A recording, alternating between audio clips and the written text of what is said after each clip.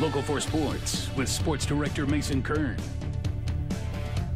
Well, if you thought December would be quiet in college football, reality hasn't been kind. The coaching carousel is spinning at warp speed, and the transfer portal is active before even officially opening for business. The Huskers locked down their offensive coordinator on Monday, signing Dana Holgorsen to a 2-year deal, and it appears he's begun reshaping what Nebraska's offense will look like in 2025. The first domino is the potential hiring of Da'Keil Shorts Jr. as wide receivers coach. Reports say the Huskers have poached him from Kentucky after 2 seasons as wideout coach in Lexington. Shorts Jr. has plenty of ties to Holgorsen, playing for him at West Virginia and then serving on his coaching staff at Houston, leading current Houston Texans star Tank Dell to a second-team All-American season.